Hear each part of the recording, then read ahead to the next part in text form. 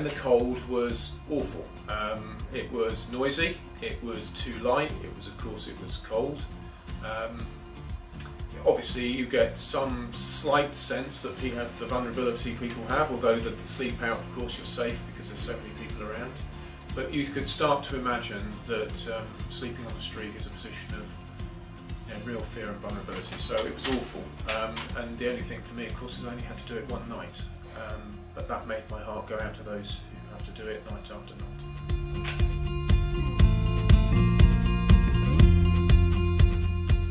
So I participated in the sleep out to raise funds, which of course meant I advertised that I was doing it.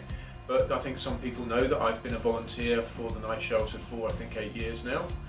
Speen Baptist Church, of which I'm a member, introduced me to the night shelter when it first started, and I've been a volunteer every year since. And I do it because I care about it. I always have. I used to work in a day shelter when I did my master's degree back in Oxford, when I was at Oxford doing that degree.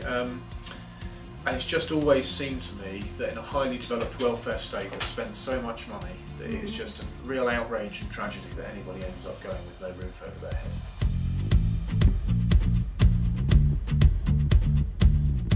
The main advice for participants is definitely wrap up warm because it's cold sleeping out, and I think if anybody's got a bad back they should just make sure they look after themselves with a mattress. But I think as soon as you start talking about doing things like that, whether it's an airbed or whatever, you start to realise that you get an advantage by just doing it the one night and not having to carry all your things with you. So I would say wrap up warm, make sure you're as comfortable as you can be that one night, and the secret of using cardboard is keep it low. That's apparently the secret. So those would be my tips.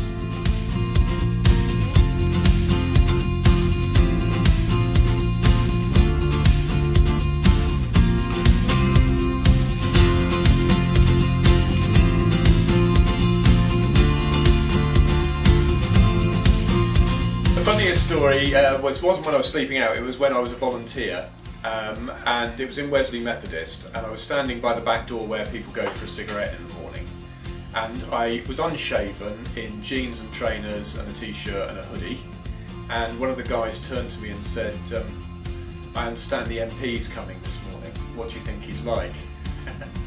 So I think I had to Google myself. He didn't believe me when I said I am the MP. So he didn't believe me, so I had to Google myself and show him the photo, which was quite fun.